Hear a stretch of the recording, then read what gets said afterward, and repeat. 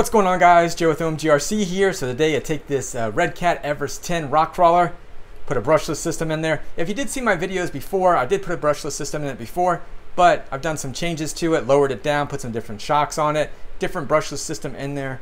So let's get started. All right, so let me show you as far as the rear here, where I did modify this just a little bit on the back end here, just using some Lexan scissors. And let me show you as far as stock on the box. You can see it, how that was before.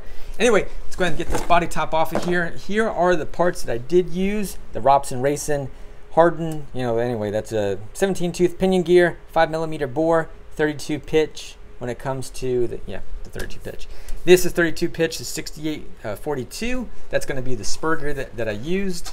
Also, I'll get into that in a second, but this is an example of the spur gear that I've used. This is a 62, but I'm going to show you that here in a second on that one. That's the factory gear that came out.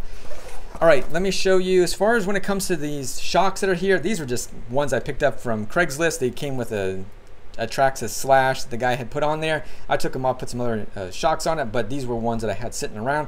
And these actually would work, I felt like these would work pretty well because it brought the truck down lower. And that's what I was aiming for, is to get this thing lower center of gravity, just for the fact of what I want to do to it. And yeah, I got a little hobbywing system that's in there.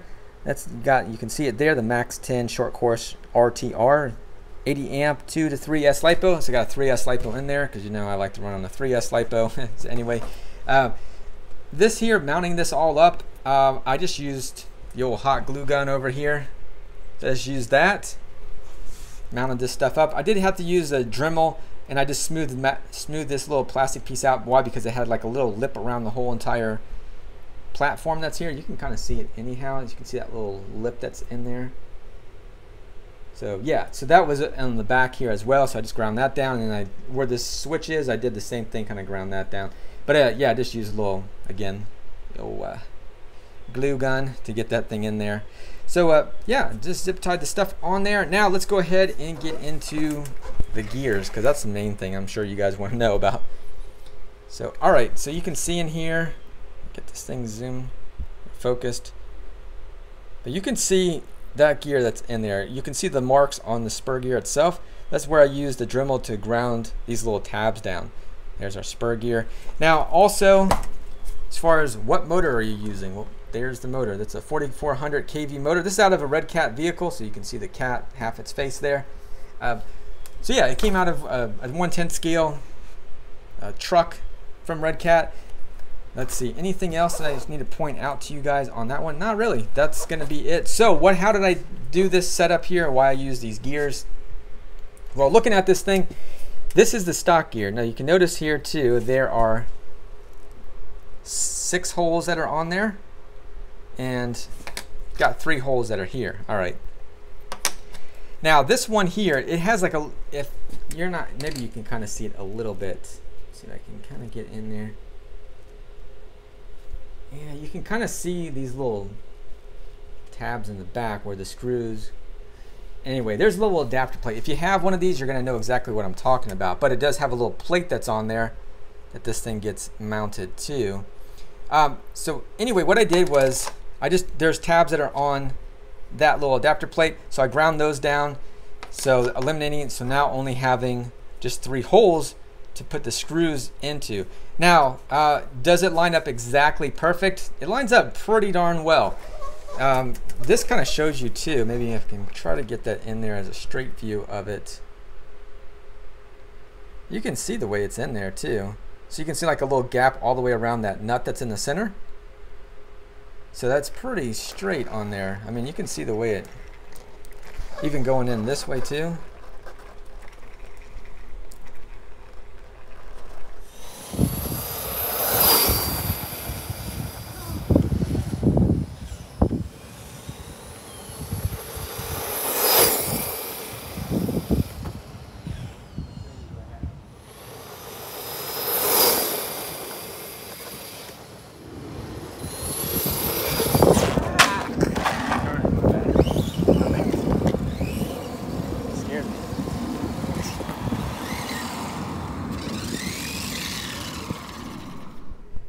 All right, guys, so you saw this thing running. I was able to give it full throttle. I was pretty impressed with it, actually. I wasn't expecting to be able to give full throttle just because of the higher KV motor that was in there and the setup, but I was able to do it, so I'm pretty happy with it. You have to be really careful when you turn because it wants to roll over.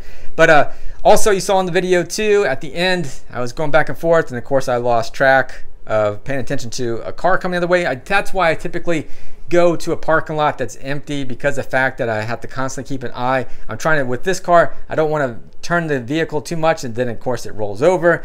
And of course, when I saw that car there, I was like, oh, I'm trying to stop, and of course I stopped and it did a front flip, but it's a Redcat. It landed on all four, so that's good, pretty cool, right?